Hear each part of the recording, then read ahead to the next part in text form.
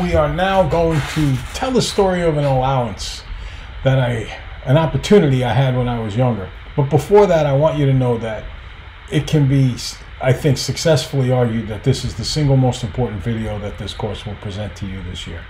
So I hope you're really locked in on it, that you pay attention, and let's see what we got going on here. When I was a kid, like most kids, I bugged my parents for allowance, and if they would even give it to me for a raise in allowance, and my parents would always tell me how I wasn't responsible enough and I didn't deserve it. So one day I was arguing with my dad for an allowance, and I think I wanted $5 a week. I was like, I don't know, a sophomore in high school. I'm going, Dad, come on, I need $5 a week. That's not too much. $5 a week. You know, I'm getting old enough now. I can take a girl on a date. I can do things, and I want to earn the money. So I'll do some work around the house. Go $5 a week. And my dad said, no. I said, I'll tell you what. I'll give you your choice. I'll give you $5 a week, or I'll put a penny on your dresser, 2 pennies, and I will double the amount of pennies on your dresser every single day for a month. And you can have whichever you want for your allowance. And I said, I'll take the $5. This is great. I'll take the $5. And my dad started laughing, saying it would be worth over $1 million at the end of the month if I would have taken the pennies. And I said, no way. Well, let's see what happens. These are the days of the months from day 1 to day 31. This is the amount of pennies on the dresser. Remember, my dad started with 2 cents. So in 3 days, I have 8 cents on the dresser. At this point, it's looking like I made a very wise decision to keep my $5. On day 6, I have 64 cents on the dresser. I'm just doubling it every day. You can see that by the chart. And you're saying, oh man, no wonder this guy's a math teacher. He had this whole thing figured out. What about by day 10? Oh, wait a minute. By day 10, it's up to $10. It's a little over $10. Maybe he spoke too soon. Well, that's okay, because $10, 10 days, day 10 is almost 2 weeks. That's like 5 and 5 is 10. But day 11, oh, I copied over day 11 at $10.24. That shouldn't be. I should have done it even more there. Okay, so this means it actually works out to be higher, but the point behind this will be the same. Doubling it every single day by day 20, and in reality it's more, is $5,242.88, and at the end of 31 days, it's $5 million, over $5 million. So I think my dad pulled one over on me, and I can only imagine the amount of work I'd have to do to get a $5 million allowance. And my dad is not Bill Gates or Jeff Bezos. So how can this be? How could it be worth this amount of money? Well, that is the miracle or the curse of compound interest. Here's your compound interest formula on the side. And what I want you to notice is that this is exponential, because the variable, the number of years, is in the numerator. Okay? So I want to show you how you can be rich. And I mean this. This is a guaranteed way to be rich, assuming that you work pretty hard. All right? You don't have to kill yourself. As long as you work pretty hard and you're smart enough to put money away in a really good fund. I used a fund called the Investment Company of America, and they averaged about 12% a year for almost 100 years. They never had a 5-year losing period. In some years it would be more than 12%, some years less, but it averaged about 12%. So it's beyond the scope of this course right now to teach you how to work with this formula, but following this formula, and considering that I do this for a living, you can count on my calculations. In 1 year, you would have, first I did year 5, just to give you an idea. This is how you use the calculation. The $3,000 you start with, 1 plus the interest rate over 100, raised to the 5th power for 5 years. And it's worth $5,287.02. That's how much money would be in the account. But let's go back and see how much would be at the end of year 1. $3,360. At the end of 3 years, $4,214. The end of 5 years, $5,287. The end of 10 years, $93,1754. 15 years, $16,000. And you know, 3,000's turned into 16,000. That's pretty good. But look what happens. Normally speaking, what I'm talking about is having you put this money in at about 20 years of age. and take it out when you're 45 years old, ready to retire. So, when you're 65 years old. So that means it sits in there for 45 years. At 25 years, you're up to 51 grand. And at 45 years, you're up to $500,000. So do you see how it slowly grows in the beginning? But then it gets a point where, kind of like where it turns on that exponent graph, and it starts shooting up really, really, really fast. And that is the magic or curse of compound interest. Magic if you're putting the money away. Now, I want you to notice something.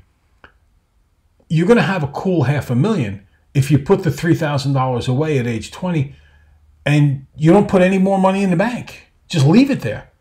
$3,000 turns into $500,000 in 45 years. Imagine if for the rest of your life you put away just 10% of what you saved and you put it in the bank, and we used compound interest on that. Now, I don't have to imagine that because I have a grandfather named, we call him Papa. He was exactly like Clint Eastwood in the movie Gran Torino, if you ever saw it. Hard-nosed, depression survivor, tough man. Papa quit high school during the Great Depression because Papa's own father, my great-grandfather, broke his back, and they needed someone to work so that they wouldn't lose the house. And my grandfather made it a rule to put 10% of every check away for the rest of his life. My grandfather was a custodian who did part-time work as a truck driver, a mechanic, and a carpenter. He did not have his high school diploma until when he was in his 50s, his later 50s, and I actually tutored him. How weird is that? He got his high school equivalency diploma. But what my grandfather was brilliant at managing money. And 10% of every paycheck, he did not make much money. 10% of every check went into the bank his entire working career. And he retired, he died a millionaire. All because of how he was able to manage his money. And that's what I'm suggesting to you. If you manage your money like Papa managed his money, you will retire with a whole lot of money in the bank. And then what's really cool about it, and you talk about generational wealth, and some people talk about the really rich people in the world. Well, the reason is really simple. Because they made the money. And then once you get to a certain point, like how this money escalated to $500,000, the money is making money for you. You don't even have to go to work to make money. The money makes money. And then you leave it to your children. And your children don't start with $3,000 in the bank at age 20. They start with $3 million in the bank at age 20. And they get super, super, super rich. Now, I also want you to understand that being rich is not the key to life. And I don't think being rich is the key to life. For me, charity is really important, and I give money away every single month. But I do think it is important to not have to work every minute of every day for your entire life. And that if you can afford a life for your family where you gain purpose in work, that you try to make the world a better place, and you have enough money set aside that you don't have to worry about money, then you can live life in a really full and complete manner. Okay? One last thing I want you to notice about this money and its growth is that it depends on two things. It depends on how much money you put in and how long you leave it there. The longer you leave it there and you have the discipline to not touch it, the better off you're going to be. So this is how you get rich. You put some money in the bank and you leave it alone. Now, I think most of you guys are not even yet 20 years old. So do you think you can possibly earn $3,000 between now and your 20th birthday? And that you could invest this money in a fund like the Investment Company of America? I'm not a professional financial advisor. You find your own people to tell you where to put the money, make sure they're trustworthy and wise, and that whatever account you use has a long history of success. Put it in there, and you will see what's happening. Let's say that you put $7,500 in the same fund at age 21, and you let it sit there until age 65. How much money do you think it'd be worth? Over $1 million, 1.1 million. Now, these numbers are assuming you put it in once at age 20 or 21 and leave it alone. Now imagine if you followed my grandfather's principle of 10% every check. Oh my Lord, you would have an enormous amount of money. And then imagine how much good you can do in the world with that money. I don't want, well, it's up to you to do what you want with your money, but I don't think it's a good thing to go out and make money to just heap your blessings upon yourself. I think it's really important to make the money and to use it to make everybody's lives better. But but you determine how you want to spend your money to make people's lives better. I think that's the way to go about doing it. I don't like being told where I have to put my money or have someone take my money from me and then use it in certain places. You would be very, very, very successful, and you'd set your family up for centuries to come. Okay? All right. Now, I said it could be the curse, it could be the great benefit, the magic, or it could be the curse. I don't know if you know it or not, but a mortgage works on an exponential principle as well. So do credit cards, okay? Let's just look at a mortgage, for instance, here. And this is what we call an amortization table, and it's a printout of what's going on with this exponential mortgage function. This is an interest rate of 6%, which is probably a little higher than it is right now. My personal interest rate on my mortgage is 3%, but when I first bought a house, they were up around 12%. So the interest rate can vary depending on the economy at the time. Right now, we're going through what you call a little bit of an inflationary stage, so it tends to bring the interest rates up on mortgages. So here's the year 0, 1, 2, 3, etc. When you first start making payments on this mortgage, you're going to pay $1,356.40 a month. Of that, only $225 goes to principal. The rest goes to interest. Now it's 8 years later. You've been paying your mortgage on time. You got it all done. You're still paying the same amount every month, $1,356.40. Now you're paying only about $1,000 in interest every month, and you're paying a whopping $361 in principal. So what this means is every single month as you're making your payments, it's not like the whole $1,356 is going to the amount that you borrowed from the bank. Only in the beginning, $225. In year 8, only $361. The rest is all interest that the bank takes. Do you ever ask yourself how the banks can put all these commercials on radio and TV, where all this money comes from? Well, think about it. People go out, they buy a house, they take out a mortgage, and almost all of that mortgage payment, about 80% of it, even a little bit more, is all about interest. So the bank's making all that money back. It goes to the bank. It doesn't go to you. Now here's the year 8. Now you go to year 19. Now you're paying, still, it's only $700 out of that $1,356. And go to year 25. Now you're talking, now you're getting up to $1,000 per. And then at the end, the whole payment virtually is interest, is principal. Principal is the amount you borrowed. So if you look, again, see how slowly it goes up in the beginning? Slow, slow, slow, slow, slow, just like the graph. Slow, slow, slow. Now it starts booking. Now it starts going really, really fast. So what does this mean? It means that when you take out a mortgage, every time you take a mortgage, you go back to the beginning where you're paying very little principal and lots of interest. So the value of the house, you're not getting much on the house. Now, how did this affect me? First off, this is a 30-year amortization plan. I took a 15-year plan. Look at what the last 15 years look like. The last 15 years are much nicer to the home buyer. So if you can ever afford a 15-year mortgage, do it for sure.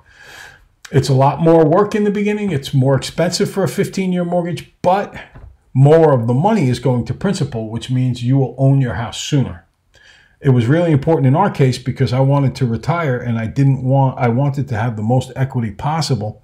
And when we sold our house sold for $360,000 and I only owed like $95,000 on the house. So that gave me a cool $265,000 in cash that I could put down on the house we ended up building.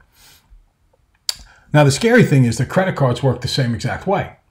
So if you made, this is a very big credit card payment, but if you made a $1,356 credit card payment, only $225 comes off what you owe the credit card. So if you owed $10,000 to a credit card and you made that payment, only $225 goes to the principal, which means the next month you still practically owe $10,000. You owe $9,875 or $9,775.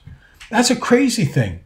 And that's why putting money on a credit card is so dangerous, because you never pay off the bill. And what's really freaky and scary about the credit card is every time that you charge with the card, the process starts all over again. It's as if you're taking out a new loan each month. Okay? Don't get credit cards. I know, look, I have a credit card. I put bills on it every month, and I pay the thing off at the end of every month, so I don't pay any interest. Most people can't do that, so you got to be really, really careful. I learned a long time ago, the number one reason for divorce in the world is money. It's not cheating on your spouse. It's money. It's fights over money. The number one reason for stress in people's lives, you got relationships and you've got money. Money's not good. Money's not bad. It's a tool. And how you manage money has a lot to do with how you're able to live your life. If you pursue money because you want to be rich and that's your whole ends to the mean to the ends, well, you know what? That's the lust of money, and that's a very dangerous thing. It can be the root of all evil. But if all you do is make sure that you manage your money well, that you never need to put up with this again, then that's a really good thing. So realize the power of compound interest. It can work for you or it can work against you, and it's all an exponential formula. Okay, the recap for our work today. Holding a finger up in the air. Draw a linear graph. Boom, hope you drew a straight line. Draw a quadratic graph. Hope you drew a U. Draw an exponential graph. Hope you drew kind of flat, flat, flat, and then it takes off and goes really high. What is the exponent on a linear function with the x? It's a 1. What about a quadratic? It's a 2. What about an exponential? Well, that's where the variable is. It's an x, or n for a number of years. What are the 2 most important lessons you learned in class today?